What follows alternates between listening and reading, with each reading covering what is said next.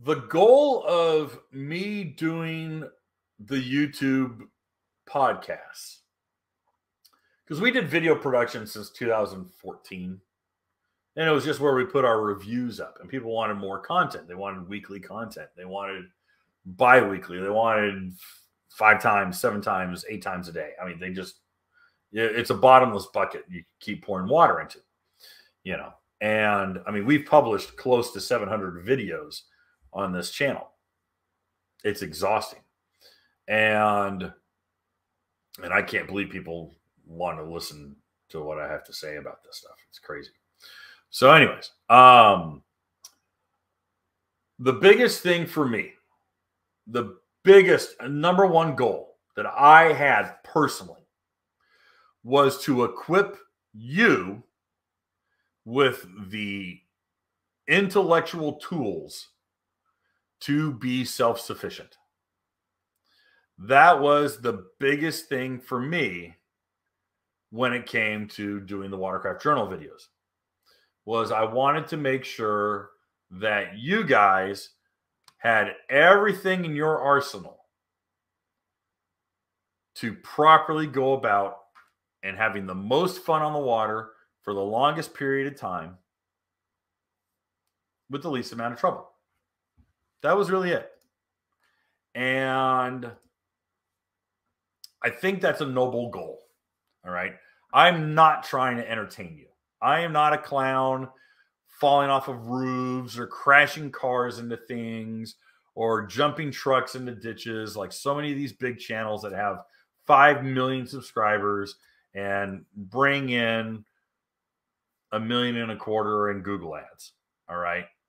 I'm sitting in my home office talking about wear rings in jet pumps and reading your owner's manual properly. And I mean, pretty boring stuff. Let's be real straight here.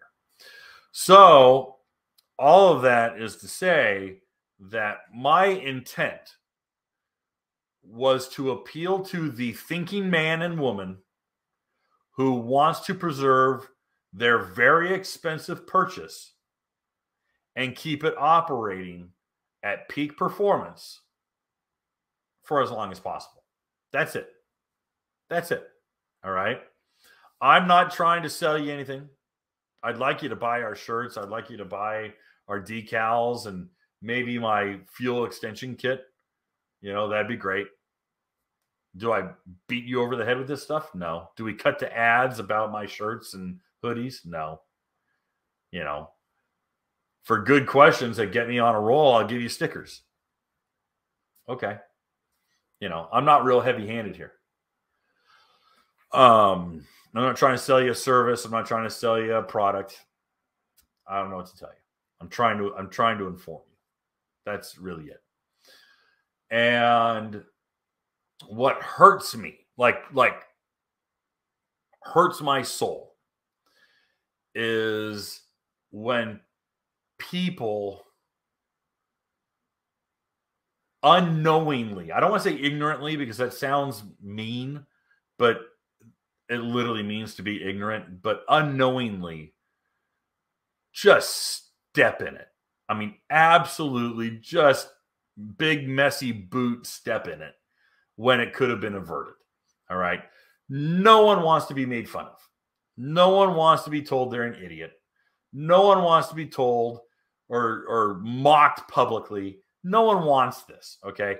That's why I do not enjoy. When I was in my 20s, the show to watch was Jackass. All right. And then Punk'd.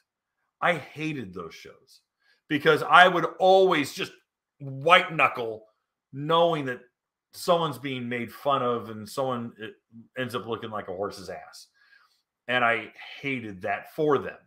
I hated it. And then 10 years later, you had American Idol. And the first week or 2 weeks was every untalented buffoon who gets up there and tries to sing Mariah Carey songs way off key. And it's just a clip show of people looking stupid. I can't take that. I can't. I don't enjoy it. What was the Ben Stiller movie? Meet the Parents. Oh, I can't take that.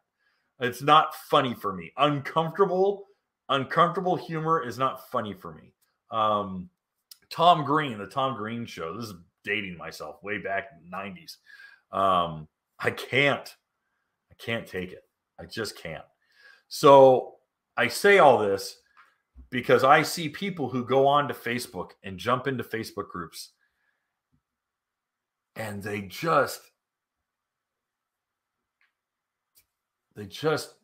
step in it.